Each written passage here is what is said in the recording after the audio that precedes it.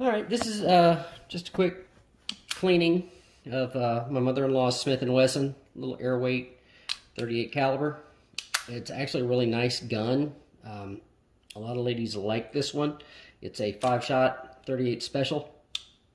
Perfect for purse, home defense, that kind of thing. And revolvers are generally pretty simple to clean. Just squirt down with some solvent. Any place where there might be some carbon buildup, and let it sit for a little bit.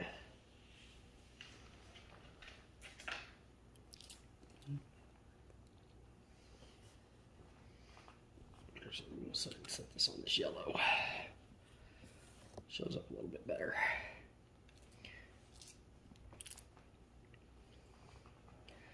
All right.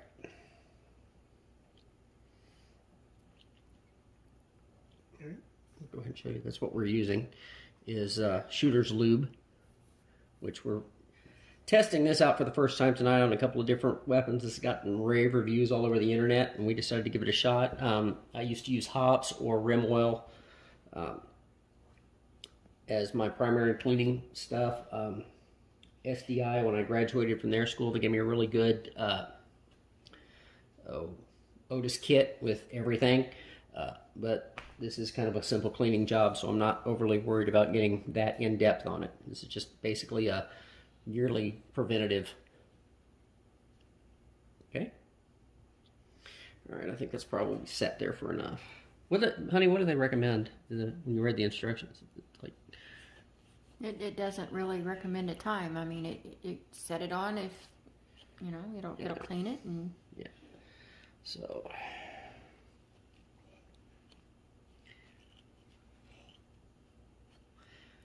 Just get in there around the chamber where the barrel meets the cylinder.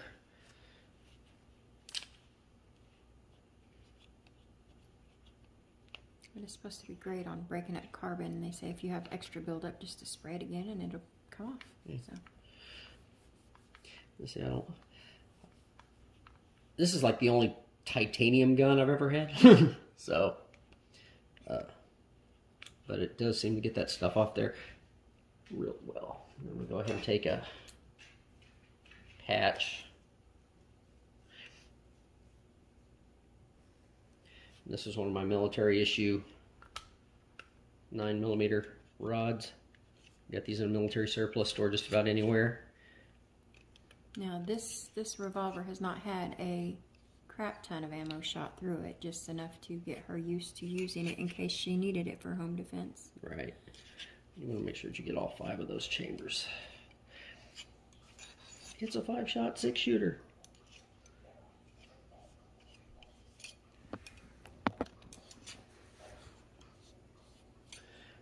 Now, what a lot of people don't realize is a 9mm, a 38 special, and a 357 Magnum are all the same diameter of bullet. A lot of people don't know that, so you can use the same 30 caliber bore snakes and cleaning rods and cleaning patches with all 3 of them. It's a really versatile caliber. So I'm going to go ahead and just snake it real good. I could probably just do that with the... It's just easier since I like to go... I thought it was. Huh? It was dirtier than I thought it was. A little bit, yeah. Alright, I'm going to clean this. Cylinder spring and your firing pin hole.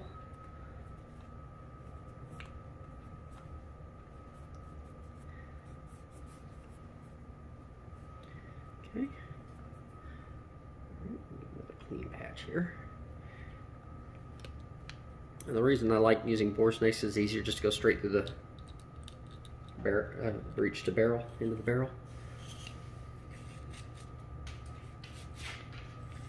And then get the last of this off. And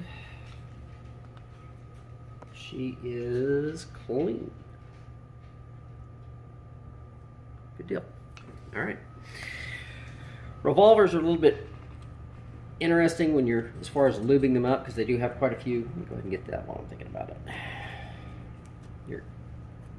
Your extraction. Because they do have a lot of places that actually make metal and metal contact. And you want to make sure that none of it gets corroded. So, we're going to go ahead and do some lubrication. We're going to go ahead and use the extreme weapons oil that they put out. And they recommend that when you use this stuff that you put it on and leave it for 15 minutes. I haven't ever seen anything that required that, so just to meet. So I'm going to get that ejection rod, get in there and cover those surfaces real good.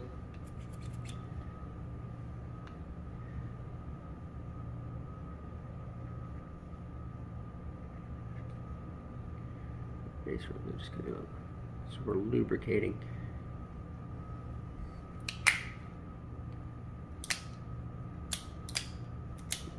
Okay. And make sure that's on there. And that's basically it for that gun. So she's clean.